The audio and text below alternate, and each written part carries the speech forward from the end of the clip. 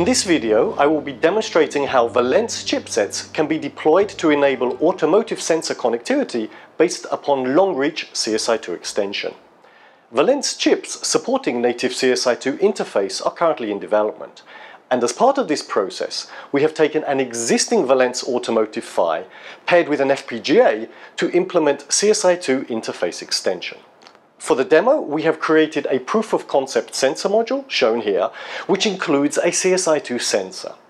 The module supports the various requirements of the new MIPI A-PHY standard, including CSI-2 tunneling, an I2C control backchannel, and GPIOs, which also include remote clock services such as synchronizing multiple remote sensors to the same clock, as well as frame sync.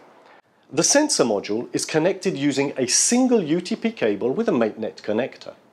I should mention that the cable itself can be up to 15 meters long, with up to 4 inline connectors like this one. Note that the use of UTP cabling is purely for the purposes of this proof-of-concept demo. Actual MIPI A-PHY devices will be used with shielded pair or coax cables. On the far side of the cable, the packets received from the link are converted back to a native CSI-2 data stream, which is output to an NVIDIA SoC and displayed on the monitor. Thanks to our adaptive noise cancellation and ultra-fast PHY-level packet retransmission, Valens automotive technology guarantees that all packets are delivered error-free across the link, even under the harshest of automotive EMI conditions, with a link latency of only a few microseconds.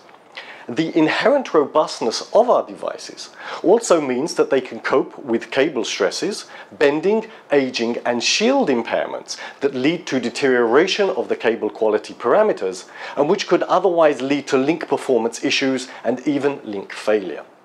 While this proof of concept utilizes Valens automotive PHYs, it provides an insight into the capabilities of our upcoming MIPI A-PHY devices. As mentioned, we're already designing our first A-PHY chipsets that will enable the extension of CSI-2 over a single wire pair running at speeds of up to 8 gigabits per second.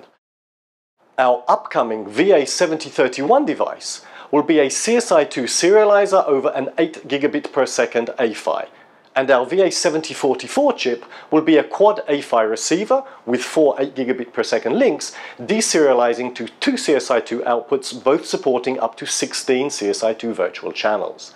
The VA7044 will also have a CSI-2 input to enable the creation of advanced sensor topologies.